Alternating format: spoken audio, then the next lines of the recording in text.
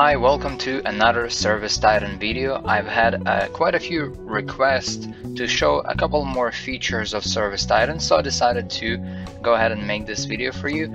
As you can see right now, I just reset my business units for confidentiality purposes, and that's one of the things that you can definitely do in Service Titan. So in this video, I wanted to show you how to manage your customers. Here's one of the ways you can search and manage customers. It's when you go into this calls tab over here on the top. So there's a dashboard and there's the calls. Now when you go into calls, you have this thing here with a plus saying new customer.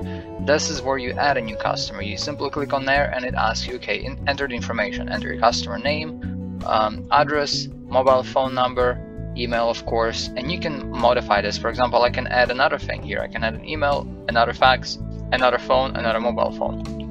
So very customizable. I can add a lot of information here technically, and it's gonna let me do as many as I want.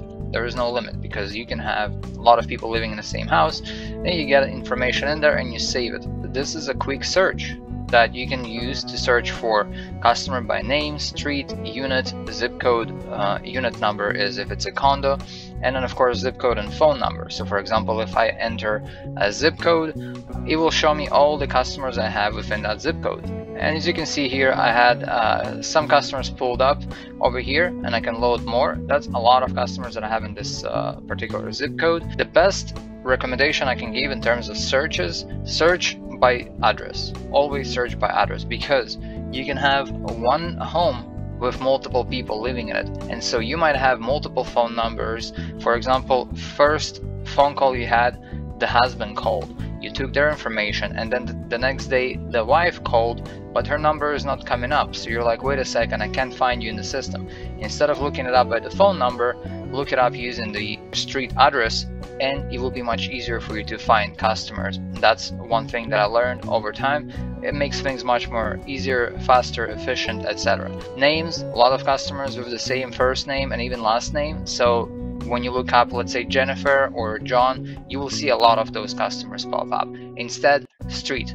The street address will always be just one for this customer and their whole family. You can actually add multiple properties to the same account. So for example, John Smith might have 3 different properties, and they all will be listed under his account. Let's use an example of me adding an address over here. I want to show you something. Once I added the address, it shows me a verification thing. The software found the address in Las Vegas, that's the zip code, and it auto-populated. One thing you can do is you can also see the property data. You can see over here I pulled up an address that I'm not going to show, but it shows me everything about this customer. It shows me when the house was built, it showed me the estimated value, it shows me the square footage of the home, a lot of information over here that I can get just by simply using Service Titan. The rest of the window you use to create your actual job. So I showed this in one of my other videos where you select the job type, the business unit, which is your department. The software allows you to departmentalize, which is really important for company growth. Later on, those jobs go on your schedule right there, and I'm showing you like May, where I have nothing on schedule, but this is where you can see what the schedule looks like, and of course you can sort out what you want to see and what you don't want to see on your schedule. So you can select business units. For example, you only want to see one department on schedule for this week, or 1 day or 2 day. Sorry, 1 day or 3 days, or a whole month, right? If I look at the whole month, I can see some more things over here. Some people like, on the other hand, to use the dispatch board, and dispatch board is basically the same as schedule, except you can only see 1 day at a time, and it's like a horizontal view, so you have to scroll left and right versus up and down when you're looking at the schedule view. Now, the other thing I wanted to show you in terms of your customers is the search bar over here. The actual search feature in Service Titan is so extensive, it's ridiculous. You can search anything, you know, by the call, by phone numbers, customers, equipment estimates, jobs, even little things like some kind of word inside of an estimate or inside of an invoice. So for example, if I'm looking for a job and I know that this job has in its description, it's talking about AC repair, I'm gonna type in AC repair over here, and any job that has you know, AC repair, and it will pop up. So this feature is really useful. Now notice how you can look for customers based on many different things, starting from name, customer type, whether they're active or inactive member. So you essentially can look up all the active members or all the inactive members without even typing in any names.